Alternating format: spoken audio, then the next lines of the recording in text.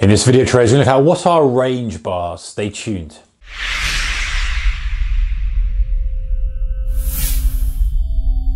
Hey guys, warm welcome to you. Thank you for tuning in. All right, so what are range bars? It's basically a different way of displaying price on our chart. Most of us will use a time-based candlestick or a bar. Now, we'll talk about bars in here. I'll also talk about candlesticks as well. It's just a different way of visualizing stuff, as we know. If you're not familiar with the difference between bars and candlesticks, then go and check out a video I've done exclusively on that. So what are range bars? So if we look at normal charts, we normally would have them split up into time, right? So if you had a daily chart, each candlestick would represent one day. If you had a 15-minute chart, each candlestick would represent 15 minutes of trade. So how does it normally work? Let's assume we're going to use a 15-minute candlestick chart as an example here.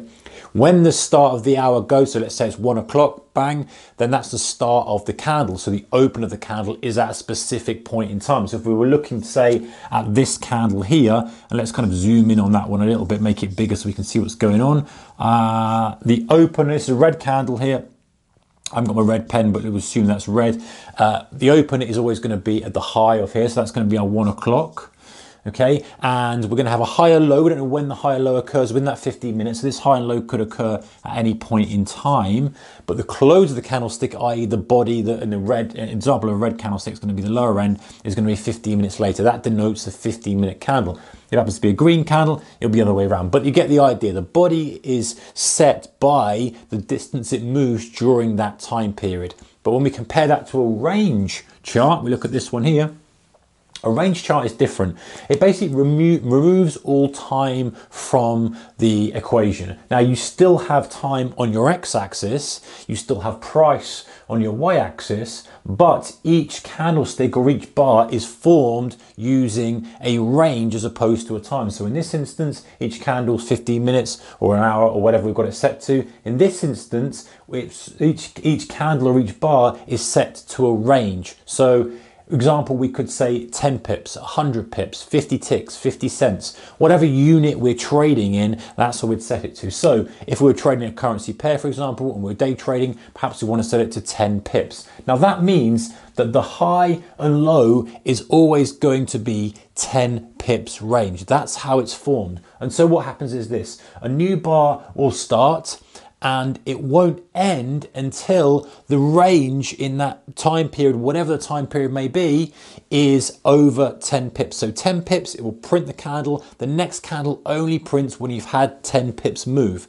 Now, the interesting thing about that, why it removes time, is that that could take an hour, that could take a second. So you eliminate time from things immediately and you start to just put in the range of the instrument. So if you can imagine at the open, we move 20, 30, 40 pips, you're going to get 40 pip move, you're going to get 4 candles printing all in the same direction. Then it starts to quiet down at lunchtime, and let's say it sits in a 6-point range, 6 pip range for an hour, then that candlestick is not going to finish printing. I'm not going to close that candlestick until it finally reaches 10 pips. So you're eliminating a lot of the time, and that could be advantageous to you.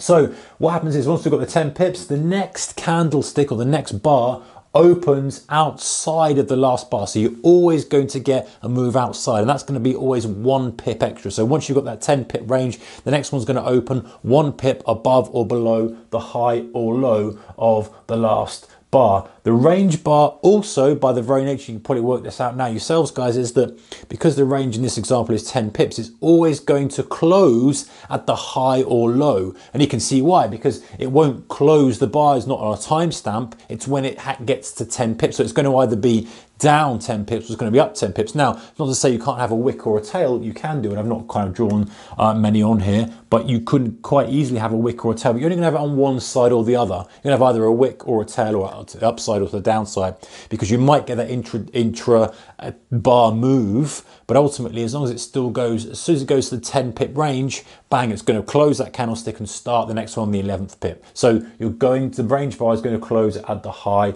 or the low.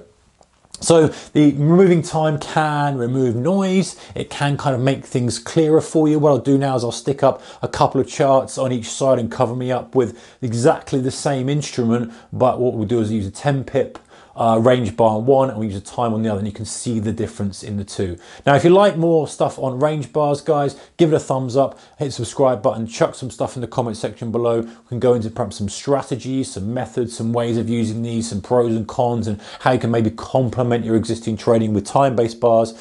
Yeah, like I say, stick in the comment section below, stick your ideas, and give it a thumbs up if you like this kind of stuff. And also let me know if you use range bars, if you use them, and how you use them, and kind of the strategies that you guys employ. Always interested to hear what you're up to. Take care, whatever you're doing, keep the risk managed.